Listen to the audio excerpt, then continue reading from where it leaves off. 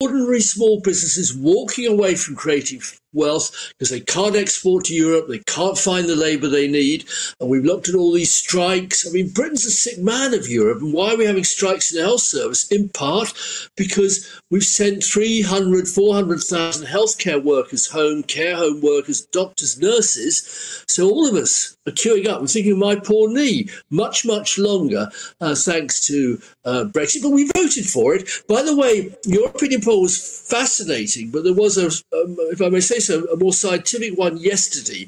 10,000 people surveyed for unheard. No, okay, opinion polls are opinion polls are opinion polls. How dare you, Dennis? It's a bit more...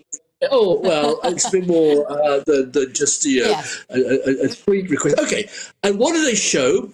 In all but 3 constituencies, there's now a majority saying the decision was wrong. And even in Manchester, June, your home base, Manchester Gorton, that's a red wall seat, working class seat. It's Graham Stringer, an old friend. He's anti-European, but he's a good friend. Even there, it's now over 50% saying it was wrong. Now, that's not going to change anything because Keir Starmer's where he is, Rishi Sunak's where he is, the Lib Dems are where they are. But nonetheless, this is not a happy country at the moment. OK, June, let me come to you then. It is not a happy country. Dennis is right about that. But is it fair to lay that at the door of Brexit? Well, Dennis is blaming the horse when it's the jockey that's at fault. We've just been out of the European Union in 2020, and 7 weeks later we were locked down. I'm not sure that I would have the audacity to blame Brexit for the state of the current economy.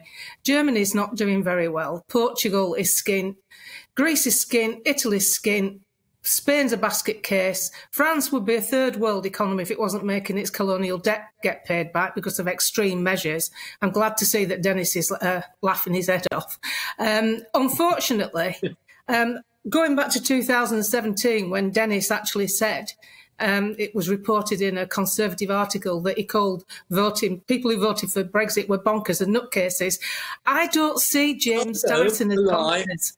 And I don't see myself as a businesswoman as bonkers. I had a house in Austria, a pet passport, a HEHIX card. I voted for my country to make its own rules and trade negotiations.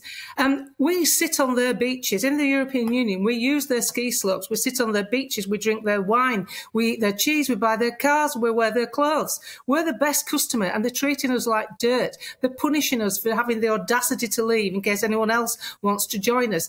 We could have left quite easily. And, you know, we were lied to. Your side lied.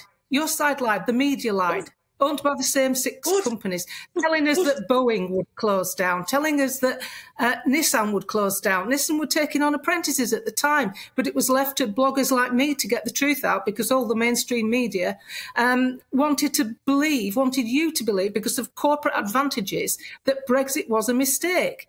And Brexit is not a mistake, and Brexit has not had any time at all to flourish and us to reap the benefits because of lockdown, elongated lockdowns, and because of ridiculous decisions by idiots like Matt Hancock and Boris Johnson. They're the reason this country's in a mess. Duff PPE, billions spent on track and trace. Duff. Yeah. We are in the... We've got plenty of resources.